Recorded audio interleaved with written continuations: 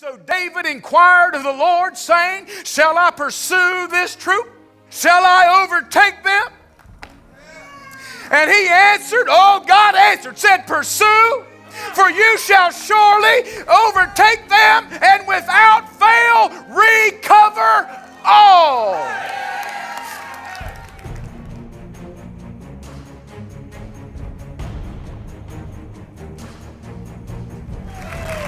Jesus has come to recover all that's been stolen from you, taken from you, escaped from you, erased from you, and undiscovered. He's come to recover all. Somebody shout to the Lord this evening. I want to be a part of a great move of God. Yes, ma'am. We got to walk holy, my brothers and my sisters.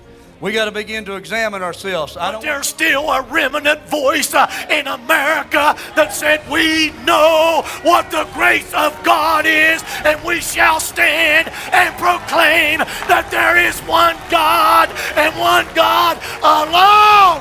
Willing to pay the price, to prepare for the waters that are coming, because they're coming. He loves you. He loves you. And he wants to tell you. This is the day that the Lord has made. Let us rejoice and be glad. You know what I want? I want a food truck. I'm serious. I want a food truck. You know, one of those things that you drive around and you can cook food in. I want one of them.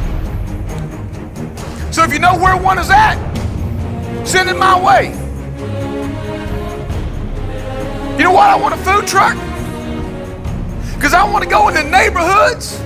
I want to go into parking lots. I want to go underneath bridges. I want to go into football games and baseball games. And I want to serve hamburgers, hot dogs, ice cream, and Jesus out of a food truck. I'm not messing with you. I'm serious. Lord woke me up yesterday morning and said a food truck. A food truck. Okay, gee, what are we going to do with a food truck? He said, you're going to serve hot dogs, hamburgers, ice cream, and me.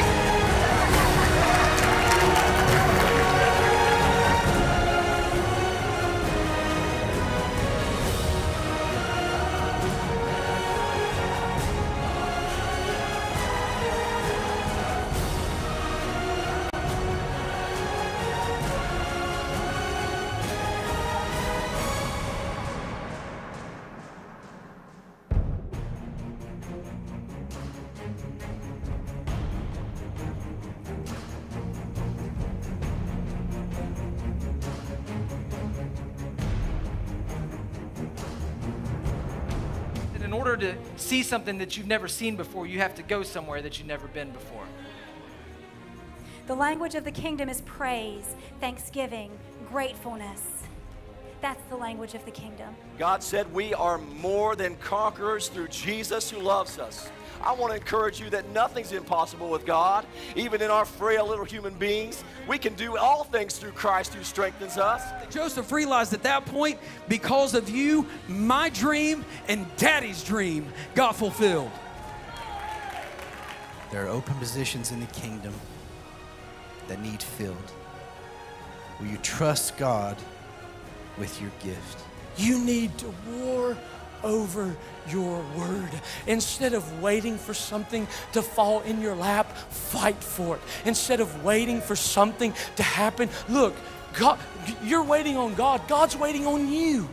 And say, God, I want to be where you are. And then he simply just says, come.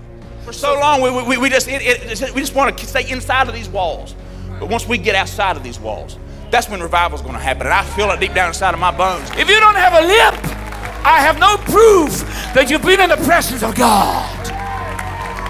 I have heard your cry, says the Lord. I have seen your contrition. I have heard your moanings in the wee hours of the morning. I have heard the cry of what you once experienced, but you no longer can experience.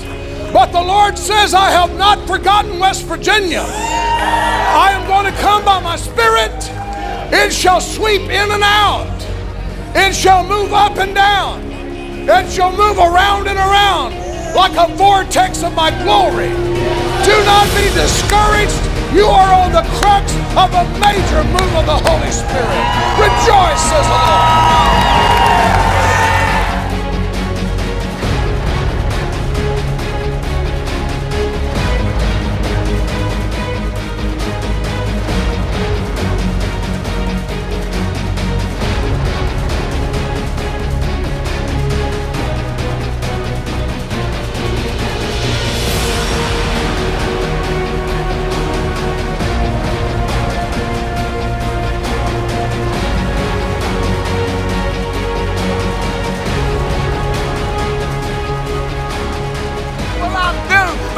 A message God gave me on this very same scripture not long ago, that every time that God gives you a word, the enemy will always come trying to oppose that word.